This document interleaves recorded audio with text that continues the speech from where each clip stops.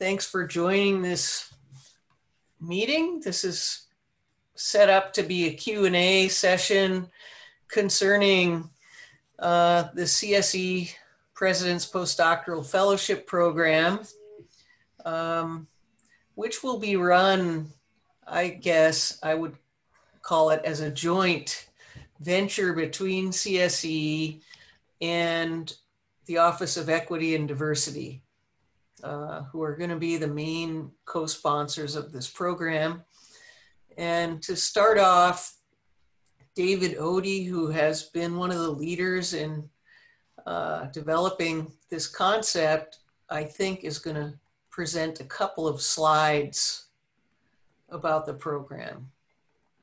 So, Lindsay, will you allow David to share the screen? Yep, you should have that already. Okay.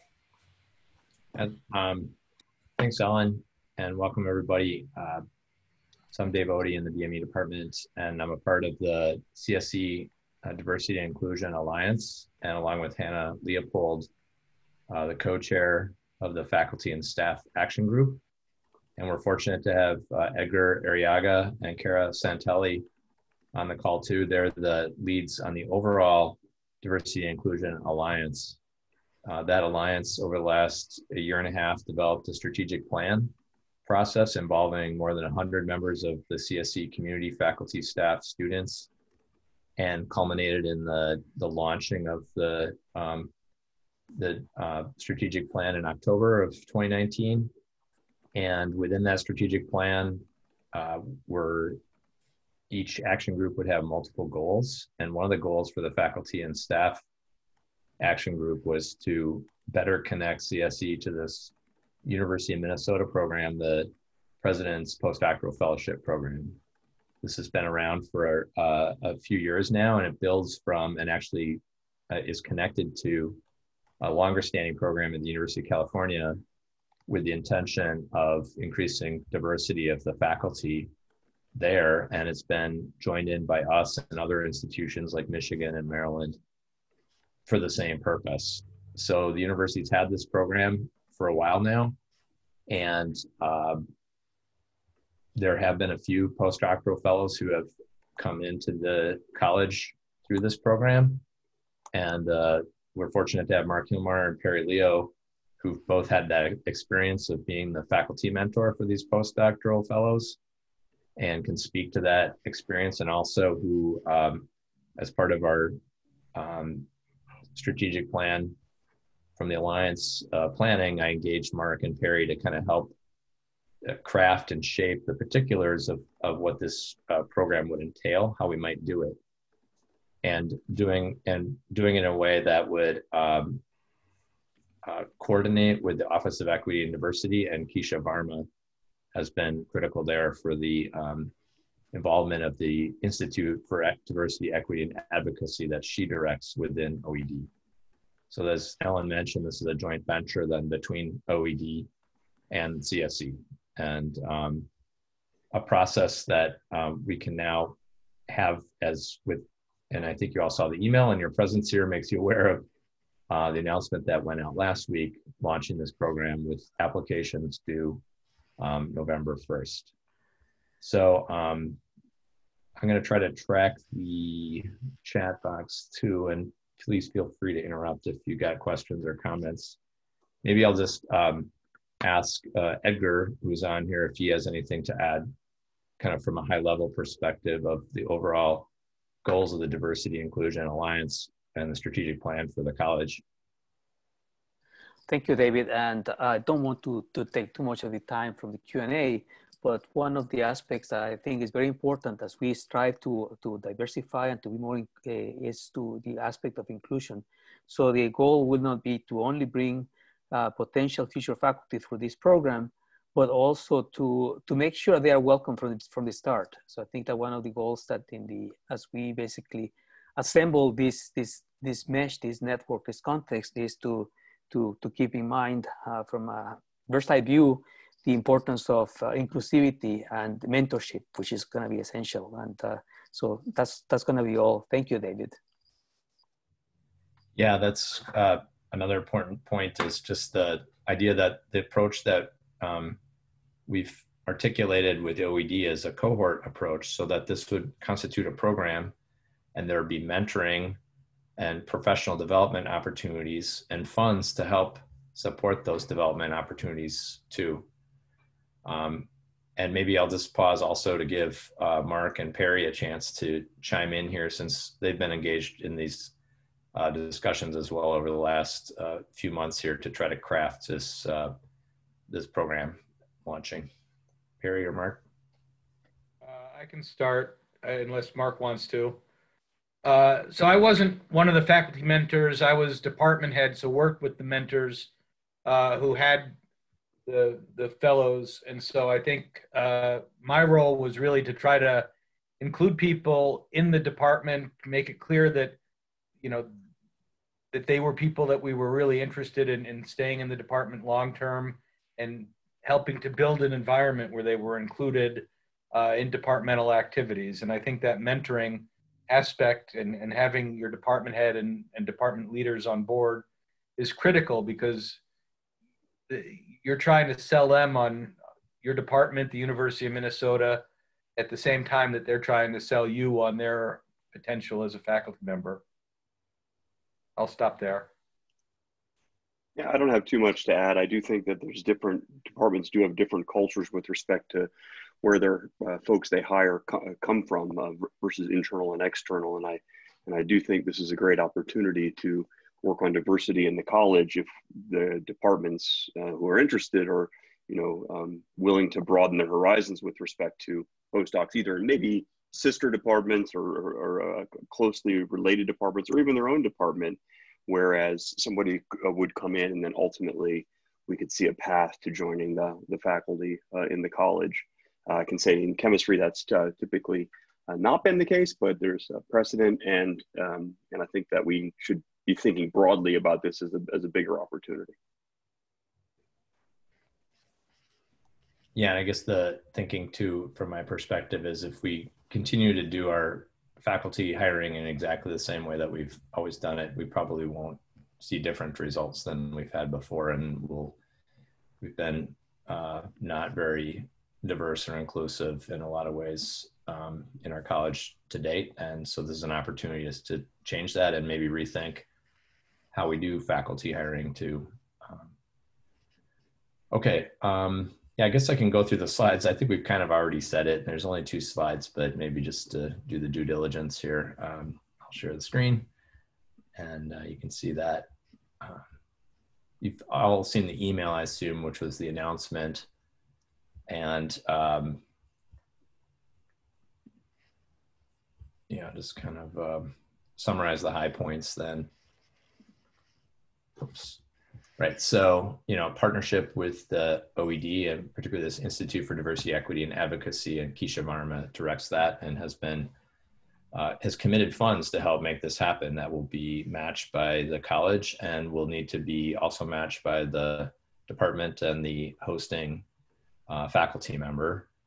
And it's not a new program really, but it is in the sense that it's creating a cohort model around an existing University of Minnesota program. And as I mentioned, Perry and Mark have experience with that. And we're picturing them that the applicants that we're seeking are going to be able to be full-fledged faculty members eventually. And so they're going to contribute to the research, teaching, and service eventually, although they're coming in as research fellows. The focus here is on Black, Indigenous, people of color applicants. And this is a key part particularly from OED's point of view in terms of supporting this, but it's a goal that's shared by the strategic plan. And then the particulars, recruiting is open now actually. So that's a key thing, is we really want to encourage and exhort faculty to start use your networks of candidates you know that you think would be good candidates for this, to just go ahead and contact them. Also your faculty networks that you know, faculty at other institutions that you think may be good contacts to find the right candidates. And then those applications are due November 1st, and there'll be a review process after that, which is still not entirely fleshed out, but will be managed jointly between the OED and the College of Science and Engineering. And you can see where you can apply. That's the university website there. So there's that website. And then also the college has created a website too, which I can just share with you as well. I put that into the chat. Oh, you did? Okay. So there's a website there. And if you go to that website, the CSE/PPFP site that Ellen put into the chat, there is also a link there that allows you to download a one-page PDF flyer. And we think this could be a useful thing to circulate as you're trying to recruit, to kind of explain at a high level what this is about. So we're trying to equip you with the right tools to help do the recruiting too. So we've probably said enough, and I don't know if any of the, we can just open it up for questions at this point. We'll try to answer the best we can. I'm expecting we'll not be able to answer everything, and we'll duly note them and try to come back with a better formulation if that's what's needed to.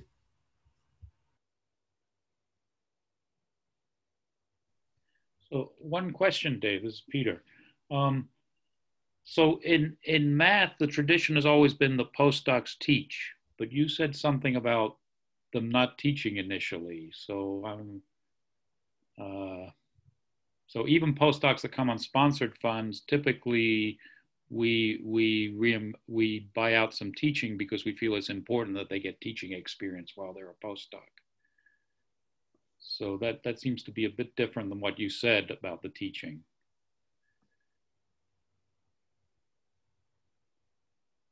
Yeah, I'm trying to go back. I'm looking right now, Peter, at the university's webpage to make sure I'm getting the verbiage correct. And if I can't find it, I mean, we'll look into it. I think that maybe, like Mark was saying, there are differences from one discipline to another. That would not be the expectation in my field, for example, but may very well be in math. So my recollection is that there were some restrictions in the university program on teaching and other kind of administrative activities. So we would have to check on that.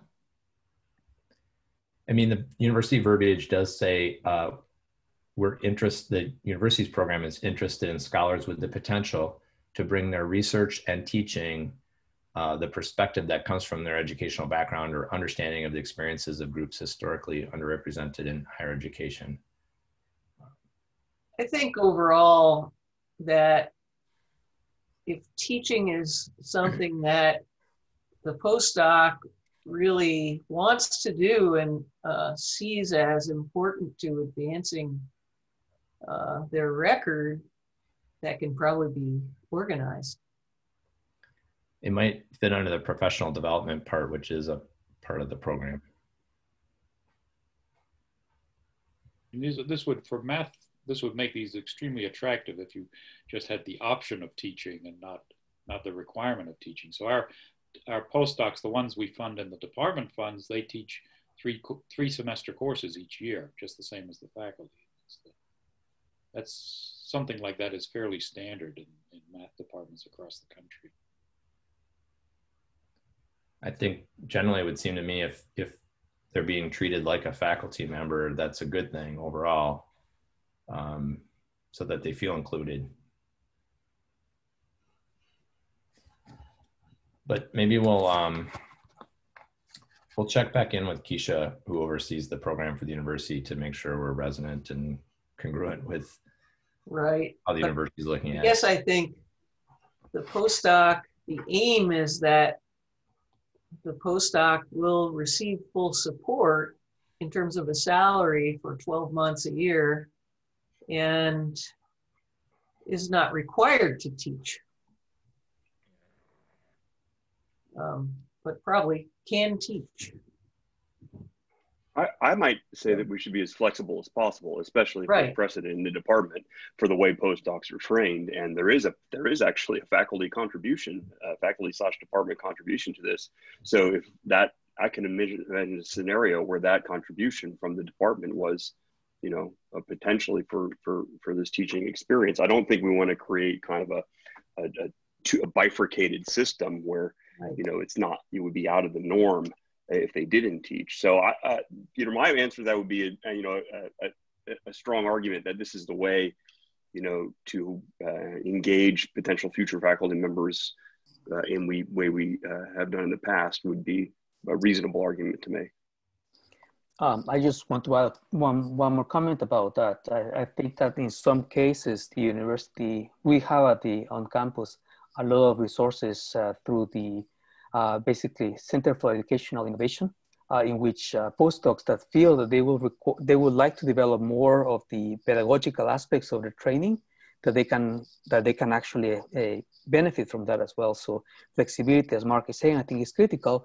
And also that really helps build community as well. How can we actually be effective teachers when the time comes to become involved in teaching as well? So I think the opportunities are great in that regard as well.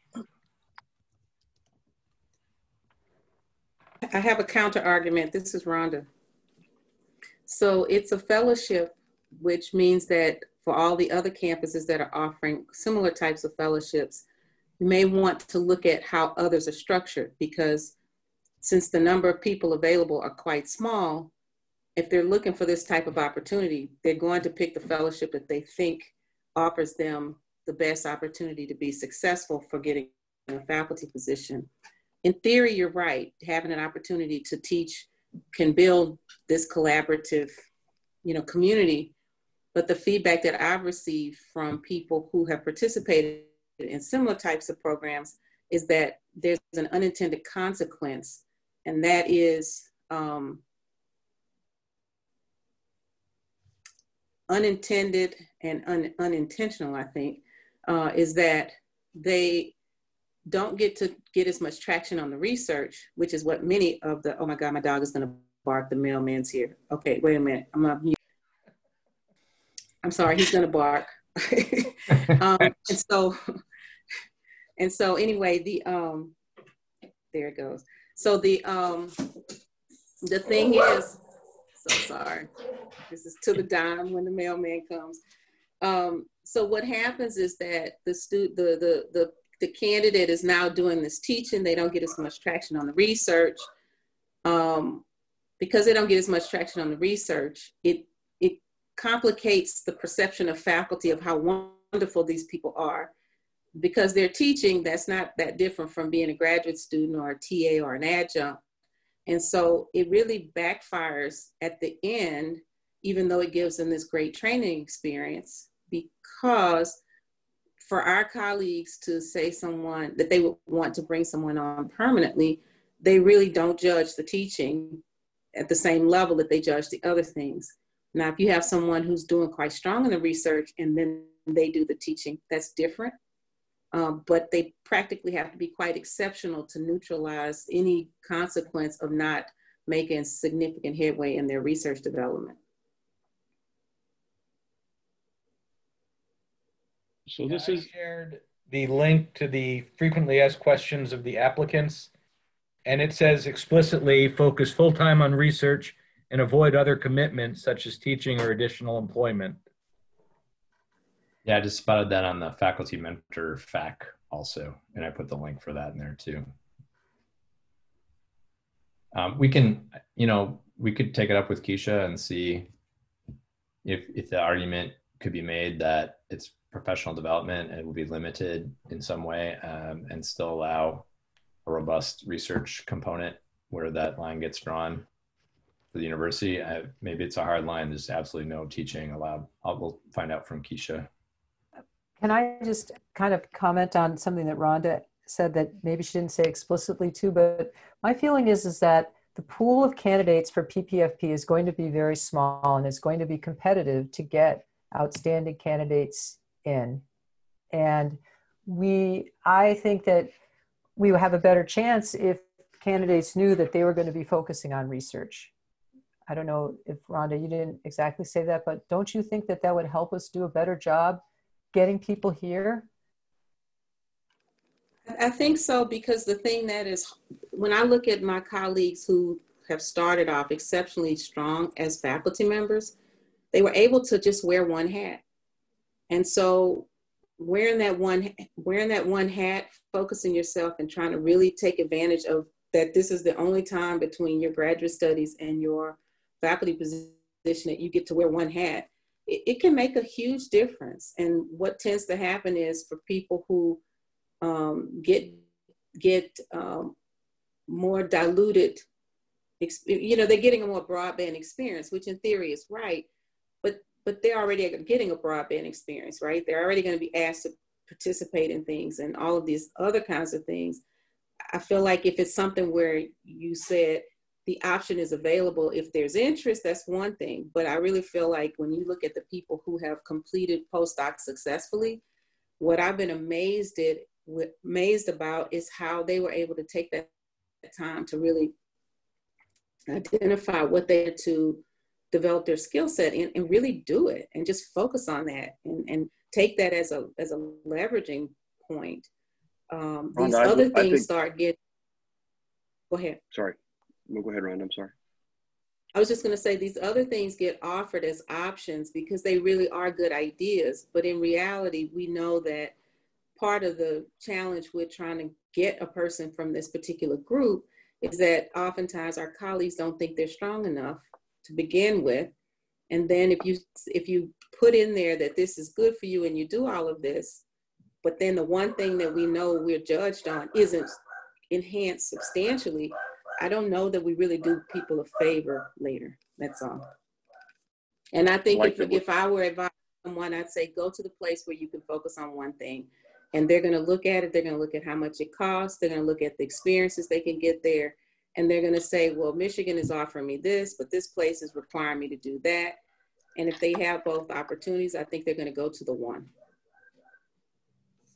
I hear what you're saying. I think it's the idea that being flexible is an important one, I think, in all of this. So there could be candidates, maybe particularly in math. This is not a thing in chemistry, and probably not in mechanical engineering or chemical engineering and material science, really. I mean, if you get to teach a lecture or two, that's fine. But if it's a thing in math, then being flexible, I think, is important. But it has to come from the candidate. I completely agree with that. It can't be, yeah, you can. I don't think, Peter, it can be, yeah, but you're gonna teach because we need teaching or we think it's good for you. I think it has to be, because it's a fellowship, has to be driven by the candidate. So I would advocate for flexibility in that regard with respect to what the candidate was mainly interested in. But I don't, CMS, I don't think, and mechanical, and maybe David, you said it wasn't in biomedical and in chemistry, it's not. You're right, Rhonda. I think the folks who come as postdocs really just do want to focus on that research. Yeah, I was not saying this was going to be a requirement. I said if it's an option, it makes it a very attractive position. I know when in the old days, we followed what everybody has been saying, was research and nothing else. Nowadays, we pay a lot of attention to people's teaching ability. We need teaching to seriously consider most people for a tenure track position. We need some teaching credentials. It's almost impossible now in our department to hire somebody who has had no teaching experience. And I think that would be a good thing to emphasize if the candidate you get didn't do a TA during their graduate school experience. I mean, if it's clear when you look at their portfolio that that's a missing link, you won't, I think most rational people would say, oh yeah, I've never done a TA. I should probably do something to make myself look good that way. I just, it's just, it's a mixed bag, but you also have to go with the culture of the community. If that's what the math culture is, then a person stepping into that community has to, kind of go with what the culture is. As a graduate student, what I remember about the definition of fellowships is that it could not require any type of specific work because of the use of the word fellowship. And so I don't know if that extends to the use of the word fellowship for postdocs or not, but there was, we were not allowed to work when we had fellowships as a requirement from the fellowship, because the fellowship was not to pay for, it was not intended to pay for specific outcomes. So that may be something else you want to pay attention to. I'm not sure.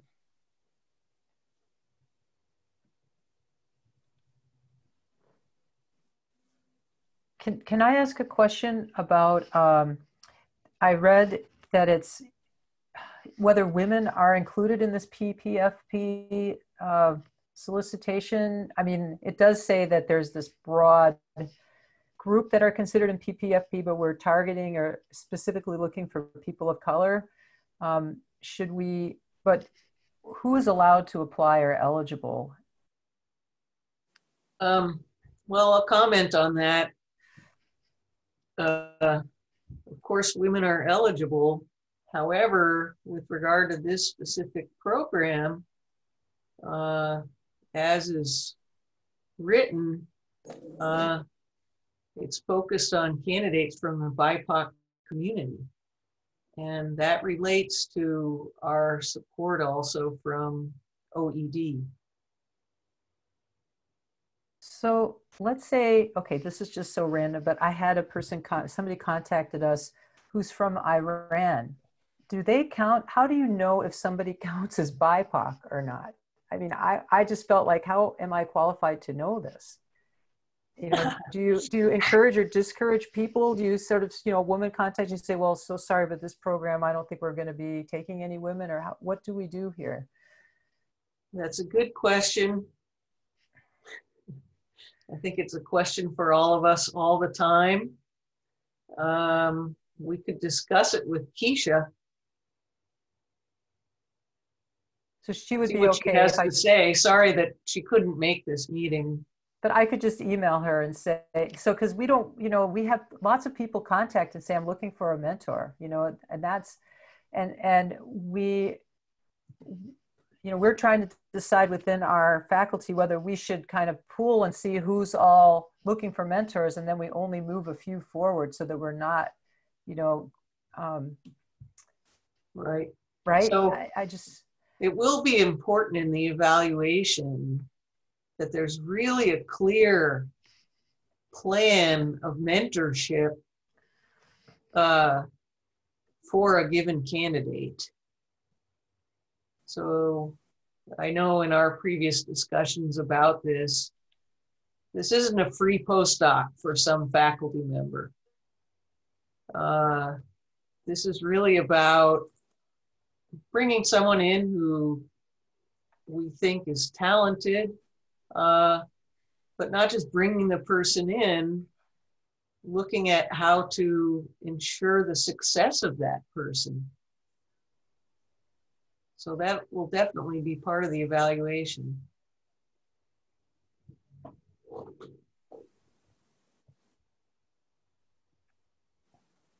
And yeah, and then, so your specific question, how do we define people of color? I don't have a simple answer for that, but we'll ask.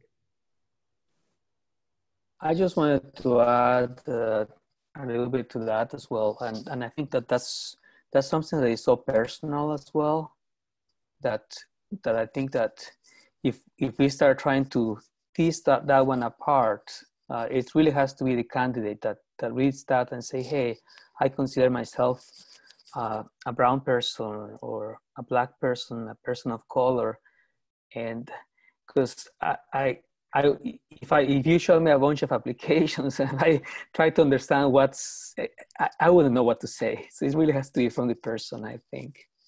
Is there anything in the application materials, like that they have to fill in that even gives you an indication? Or, I mean, I didn't see that. We put one through last year and I don't recall anything.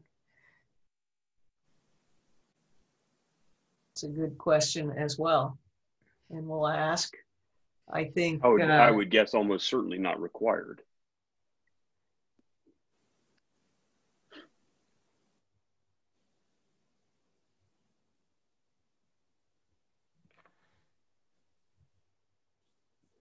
There's a component education and background statement, 500 to 700 words describing your personal background and contributions to diversity and equal opportunity through your academic career would seem to be the component closest to that.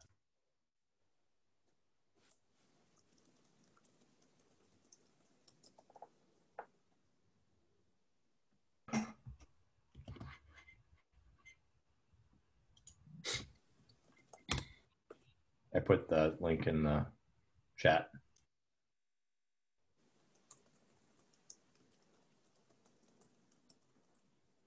But we can still ask from, because this program, as Ellen pointed out, it is more specific than that requirement for the application for this program. What does that mean? And that was a high priority for OED, as it is for us. But if it doesn't meet their definition or perspective, isn't congruent with that perspective, then they're not going to be enthused about supporting that candidate as much for this program, is my understanding. But we can again ask Keisha how she's going to deal with, how she'll manage that. And you asked also where this is in the application. Well, there needs to be a letter explaining the mentorship. And maybe part of that will become, how are you going to mentor this person within our community as a person of color, so said person is not isolated or is provided the right resources and network opportunities.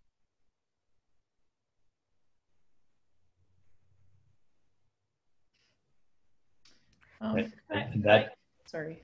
I was just going to add, if you could probably see on the university website for the program, those letters from mentors and department chairs or heads are due December 1st. So there's a 1 month additional window to submit that material.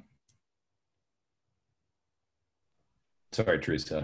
Yeah, thanks, David. I was just going to ask a quick question about, again, eligibility, and if, are these all, is this only open to brand new candidates not at the University of Minnesota, or is it potentially open to existing very strong postdoctoral candidates at the University of Minnesota that, maybe are on the faculty market this fall?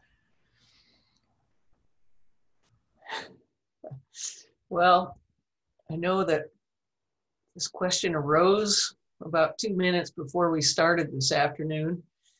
And one response is, if that person is considering going on the job market this fall, why aren't we considering hiring them right away at the faculty level? That would be my first response. If separately, it's felt that the person's postdoc experience was short or incomplete in some way, and said person needs to continue on a postdoc, maybe that could be argued. Or is going to broaden the research area or pursue a new line that, may be fruitful looking down the road. So Ellen, I have a specific case in my group. For example, I have a current postdoc who actually applied for this program the very first year it came out. And she was actually selected, but when Moss called me, he said, we don't have money, but if you support her or whatever. And at that time, I was planning to hire her in and put her on a sponsored project. And I felt like it was maybe a conflict of interest to say she had this fellowship, but yet I'm sponsoring her on this grant. And so I didn't, nobody could answer questions. So in the end, I didn't accept it because there wasn't even, there were no specific program. Yeah, there wasn't any funds and there wasn't a program. So now that this is coming up again, I do feel like she could be a strong candidate. And for example, our college right now is in a hiring freeze. However, this could be a way for our college to hire. So this is where I'm kind of unclear. I do think she would be open to extending her postdoc. I think just right now she's going on the market because she's nervous. She thinks, what if next year is worse than this year. And so that's why she's going on the market this year. So, you know, again, there's a lot of, I think that could be things that could be clarified maybe. And, you know, certainly I don't want her to apply if this is not, even an existing opportunity. Can I add something? Go ahead. So one of the things that we talked about was department cultures. And one of the concerns is if you're hiring somebody that's in your department, got a postdoc in your department, and then you're thinking about hiring him or her for a faculty position in your department, that should be consistent with the department culture. Otherwise, it really puts that person in a bad position. You're hiring one person and only one person that's been a grad student in your department, say, you know, it might be the right thing to do. They may be the best person for the job, but there also might be people in your faculty that are upset that your student got hired and not their student or something like that. So I think that's just an issue that has to be navigated along with these other issues. So I think what Perry said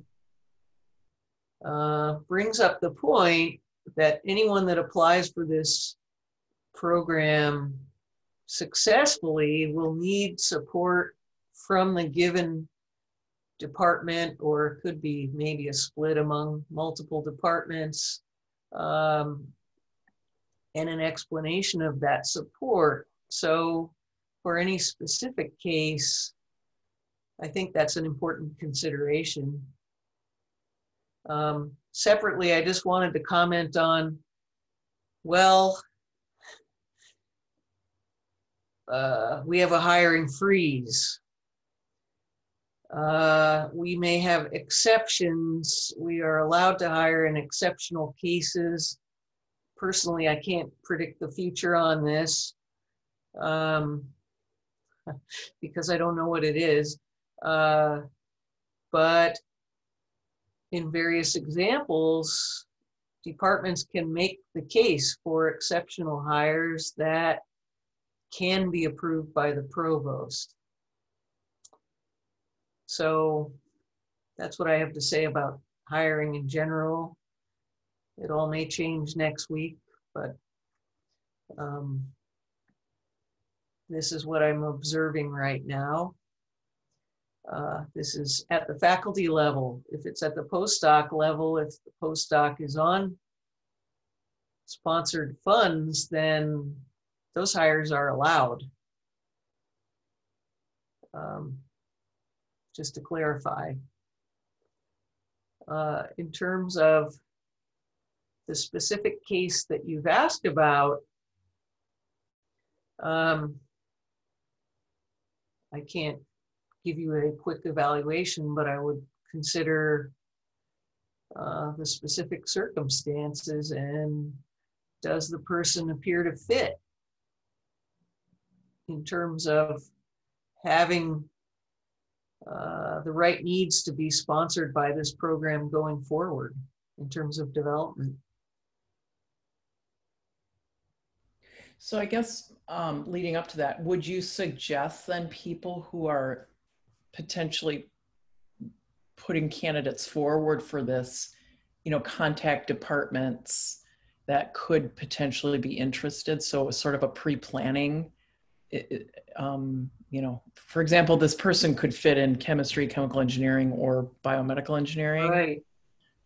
Yeah, and as David said, I think the deadline for mentoring letters is December 1st. So there is a significant amount of time after a person applies. And so, yeah, I think that would be a very good idea to follow to build a case.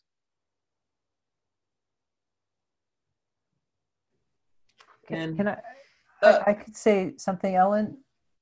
Last year, we actually made an offer to a PPFP and a faculty hire at the same, like to one person, and we tried to hire for a faculty position. So she eventually turned us down to do a postdoc at Sandia, but it was like a multi-year offer with the PPFP being for 2 years. And then we we said that we were done with the search. And the way we did it was we had a search. She happened to have applied to both the search and the PPFP.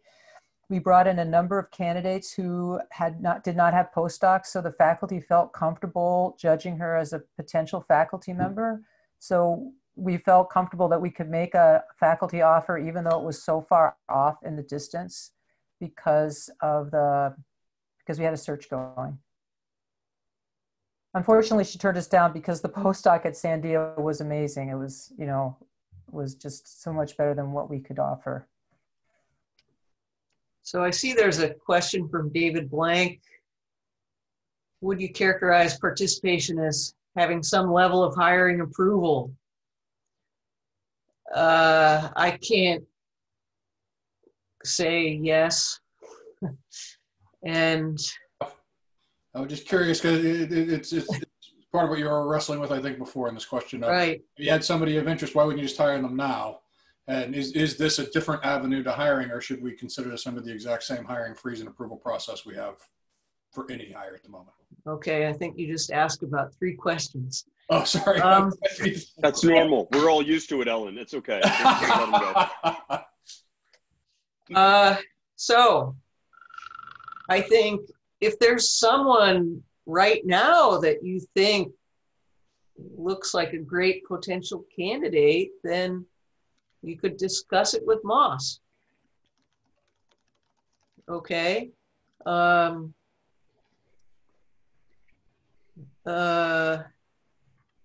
Is the barrier the same as the barrier to hiring the same as for everyone else? Sorry. I'm sorry, I meant barrier in the sense of the current hiring freeze and approval process. So just, right. Is there any difference to that process for those who participate in the process? Well, so you might be able to make a stronger argument. I mean, okay.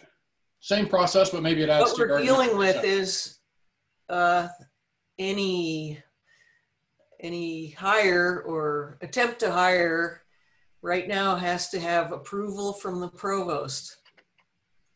And so Moss has to make the case. That's how it is at the moment. Ellen, can I can't predict going forward. Ellen, can I make a comment on that? I feel like we said this in earlier committee meetings, is that instead of looking at our own groups, we should, as David said, using our network and trying to figure out how can we bring highly qualified candidates to apply to this program. I realize it takes work, recommendation letters, mentors, and all that stuff. And if we have a pool of candidates that would be outstanding PPFP folks, I think during the selection process, which will involve many people, I'm sure, there may be time to then say, this person is so outstanding, let's talk about a potential faculty offer along with a postdoc offer, right, and try to make it work. You know, I think the idea of maybe going to your own group and saying, oh, well, this person would be great, I could say that's certainly part of it. I don't think that should be excluded. I do think collectively as a college, we should be looking in our wider networks to do that. I've said from the beginning, getting a great pool of candidates in is the right starting point. And what will happen, I hope, is that there's only 3 positions. Let's hope. Sue, I don't know how many we're going to get. I'm hoping we get a lot. And if it comes down to, wow, these are 3 outstanding candidates, in fact, they could be faculty members. Let's have discussions with the dean and the department heads and the provost to see if you can't make it happen. I realize that it takes work to put in an application, but it's work that I think we should do. And, I can imagine pitching this to a potential postdoc candidate saying, yeah, this is a great fellowship program. And I think, it could be leading to a faculty position. I can't offer that to you today. I don't have the authority, but I do feel like it's something that, it would be positively, we would look at that positively. That's kind of my approach instead of saying, oh, well, I'm not going to do it because it's not hardwired to a faculty position. I'd be more, enthusiastic about the possibility and try to get a big cohort of applicants.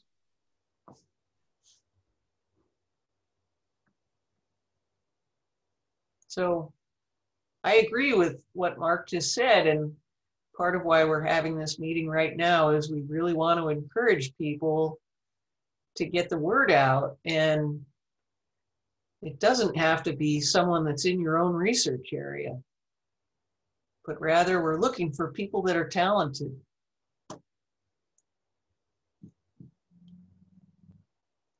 So See that Rhonda has made the comment about NextProf having an excellent pool. We can try to propagate this program to NextProf, but I can tell you, Rhonda, starting last year, I had trouble where NextProf won't give us the names. I can try to send this off to someone who can try to distribute to that pool, but I wasn't able to obtain names of participants anymore. In the past, that was possible. Yeah.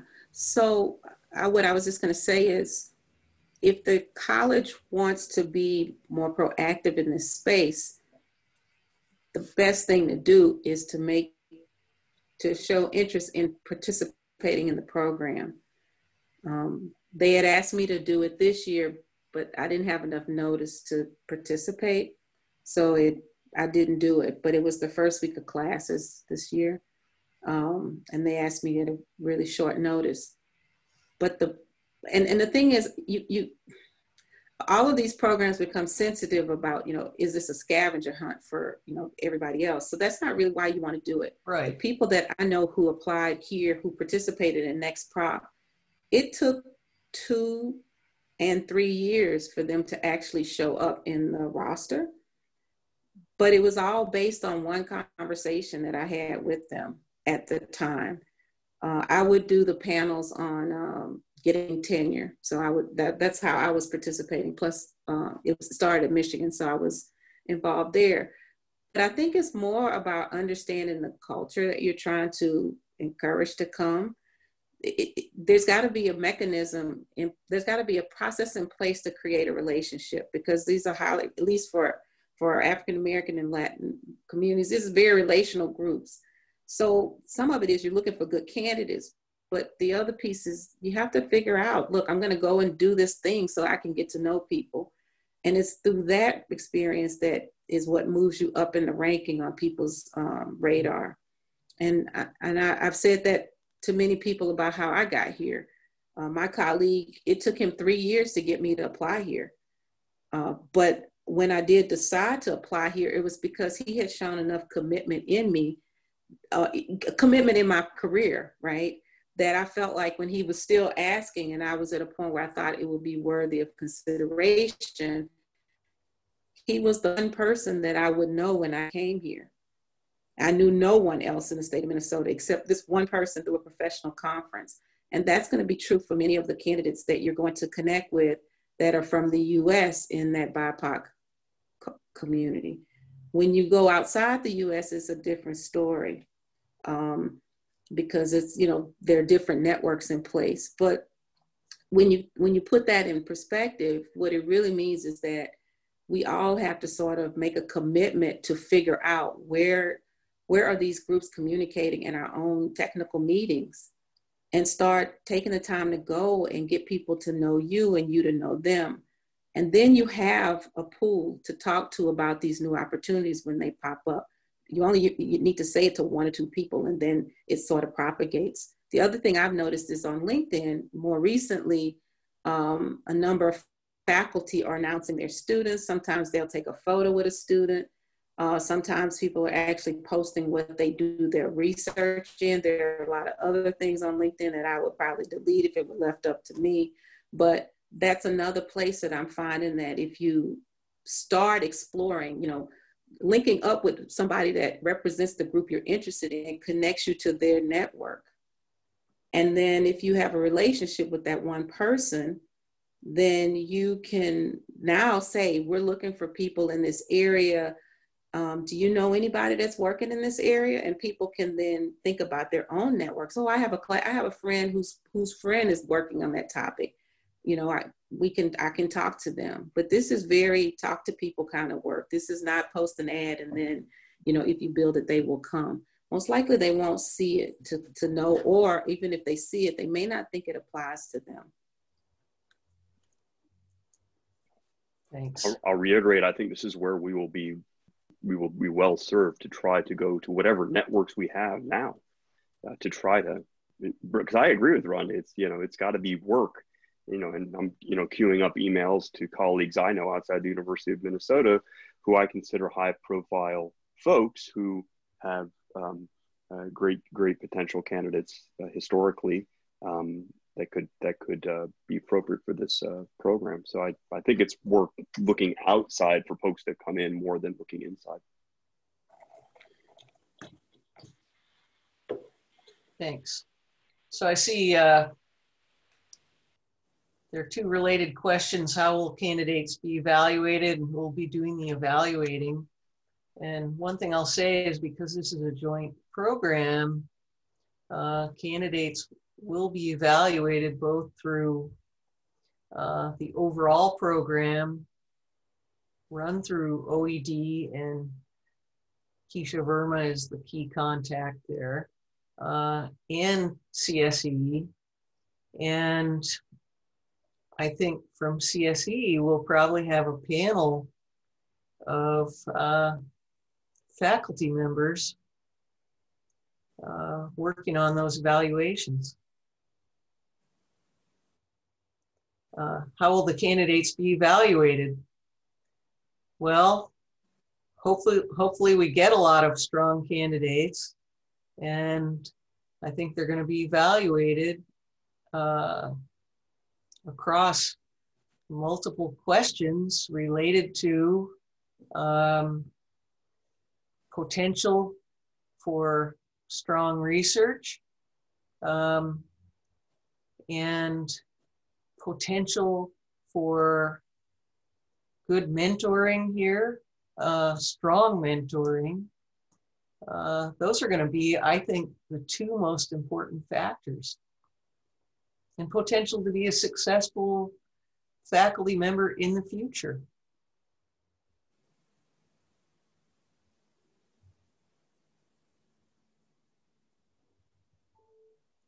But it won't just be about the candidate, it'll also be about the mentoring.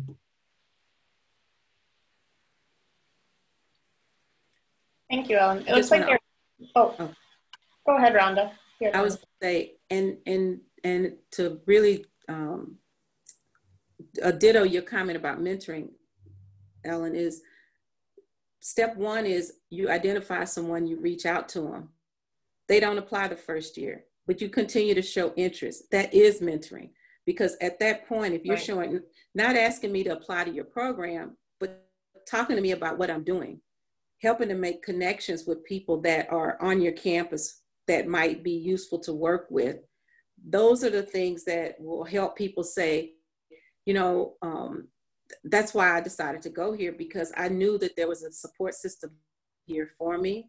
And this person owes me nothing, and yet they're trying to help me better my career.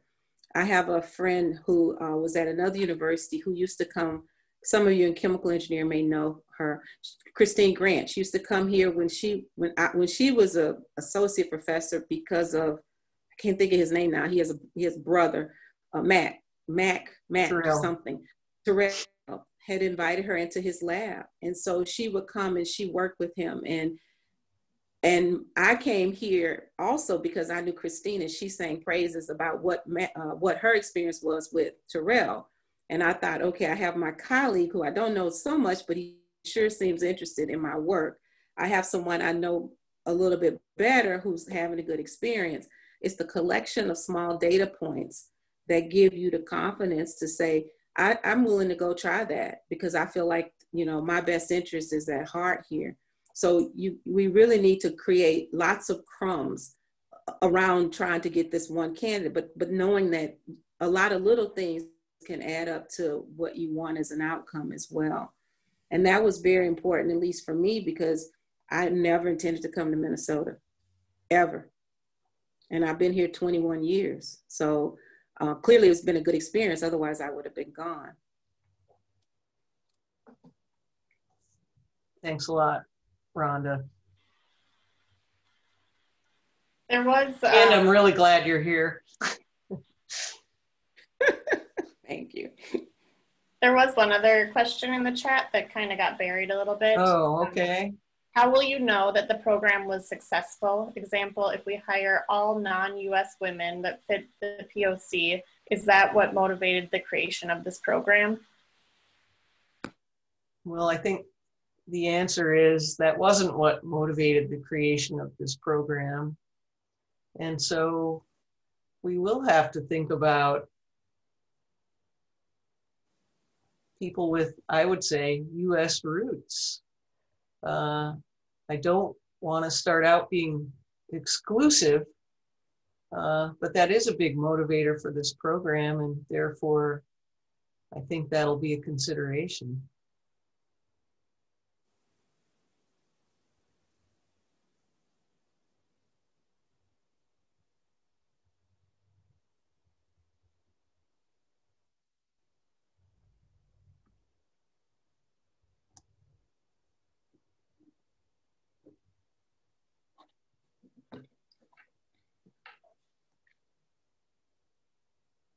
Have you thought about how you will leverage the efforts that are done this year?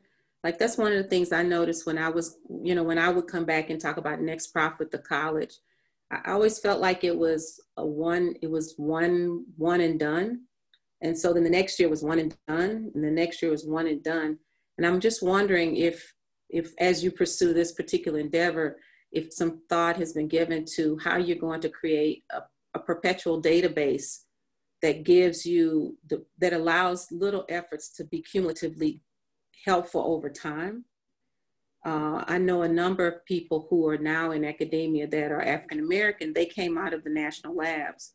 So let's say you get someone who goes into the national labs and, after about 5 years, they're really looking for a career change, but because it's one and done, you lose the name, number one. You can always look them up on LinkedIn if you know the name, but we could then revisit that person later for faculty positions. And that means the effort of the small effort of everybody still benefits the whole system. I think the way, I never got the impression that what I was sending was retained in some way. And I think the college lost the benefit of being able to track people who maybe weren't attractive in this round, but that the different departments could come back and say, let's look at the Next Prof candidates from 3 years ago. Maybe they're working in an area that's of interest to us. We can, it's not that many people, right? When you look at the distribution. So, what is it to look up 3 names and see where they are now and what they're doing? Yeah, I think that's a really good point.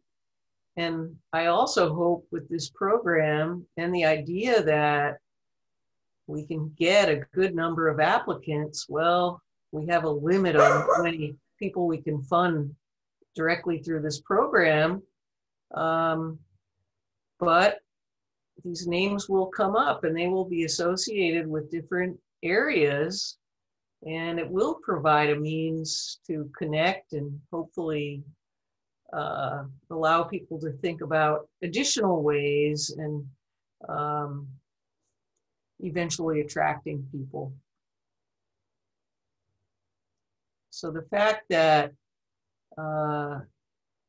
if people will really buy in and seek out candidates, just identifying candidates is really useful, or potential candidates where it might turn out, well, I don't want to apply this year, but hopefully people will remember in future years.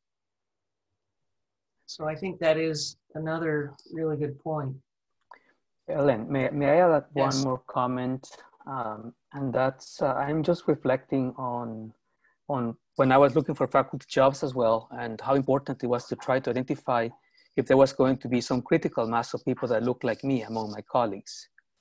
Clearly that wasn't the case in Minnesota, but still I was very attractive for many of the reasons as well. So, but something that is important, particularly if the goal is to attract these candidates, might be not only to, and this is a shout out to the Alliance here and other DEI efforts on campus. Maybe anyone who is trying to find a candidate or is trying to encourage a candidate to apply, say, hey, we have some efforts. You might want to reach out to the Diversity and Inclusivity Alliance or these other different offices or communities on campus, so that we can actually participate indirectly on the recruitment of these candidates, even though they are not necessarily part of the formal mentoring plan that is basically the faculty and the departments are trying to establish. So important to have that community on the side besides the formal process as well. Yeah, I completely agree. And I think that's a great idea. I think, as you heard, I guess, for example, from Sue earlier, people that apply, they're probably going to have more than one offer. Or they may be having lots of different considerations. And so it's going to become important to really work to attract them, whether it's through this program or some other one. And yeah, I think the CSE D&I Alliance is a great resource and hopefully an attractor for postdocs and potential faculty.